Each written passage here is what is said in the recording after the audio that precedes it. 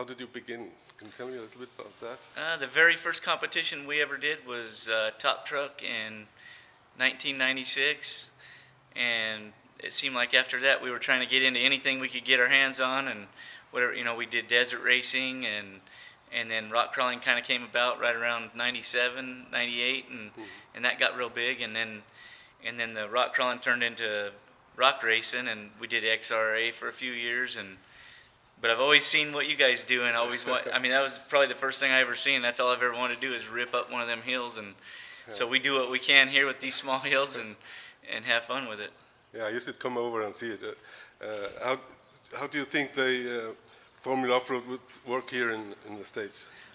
I think it would work good if we had a hill big enough. I don't know. I've seen the hills you guys have; they're pretty good.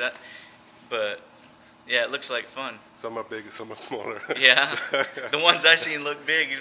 Yeah, but what do you say for a new guy that wanted to come into rock racing and stuff? How should he begin? Starting out, getting money, building. Yeah, a lot of people they start and they start real small. They think the stock class is where you start, but to me, I think that all the cars cost about the same. One's just a little better. They all have the same. It takes about the same amount of work to build one. So I would just say, and a lot of times there's a lot of good used cars out there that people could buy for cheaper than it takes to build one. It's very expensive to build a car, where people get where they need to sell one, so they get rid of them for probably half the cost sometimes. So I think a guy could buy a car, and buy something good and solid, and just, the way I learned was just jumping right in the middle of it. So. Yeah, jumping in the deep end of the pool. Yeah, and then you learn how to swim, and a lot of people read. I don't believe everything I read. I think I learned from all my mistakes. So. Yeah, and you've done pretty well in the hammers. Yeah, I think we got lucky. Maybe everybody else didn't do so good, but we got lucky a couple of times in one. And the hammers is more of a long endurance race, and I tell my kids, you got to finish to win. It's not always about speed, even though we want to go as fast as we can, but you still, that goal is to finish, and if you finish, then more than likely you're going to be in the top 10, because not very many people finish. Yeah, and you set up your cars yourself and have them and build them and try to figuring out, the best combination for the speed and then the rock rolling. Yeah, well, it started out, we were all running straight axle cars. And a long time ago, I built an independent front suspension rock crawler, and it didn't do real good rock crawling because they had you have to go through the cones, and it's real tight, and they make you go in spots. But Ultra 4, you got everywhere. You can go, you can make your own path. They don't really pin you into a small area.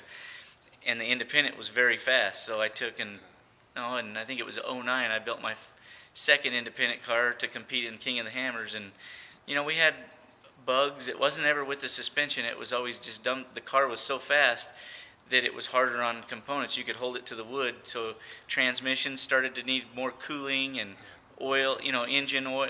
Everything needed more, redundancy and backup, just because it was such a fast car. And that's where we're at. New problems there, and new challenges, and and now they're getting faster, and we're getting more gearing in them, and they're pretty insane, kind of like a watch, you wind it up and So what you see the future bring, what are your future I think, projects? Right now we're limited on what we're doing right now because of, just trying to keep the transmissions, the transfer cases, and everything together, and the gearing that we have. I think you're going to see, I think Advanced Adapters is coming out with some new stuff for their transfer cases and stuff that are going to, like a single speed case and something to make it a lot stronger, and then you'll start seeing us pour more power to it. So, yeah, and then it just becomes who's the biggest idiot. Lots of idiots here. Well, thank you. And anything you would like to add finally? I hope to see you guys over in your country soon. Yeah, thank you. Thank you.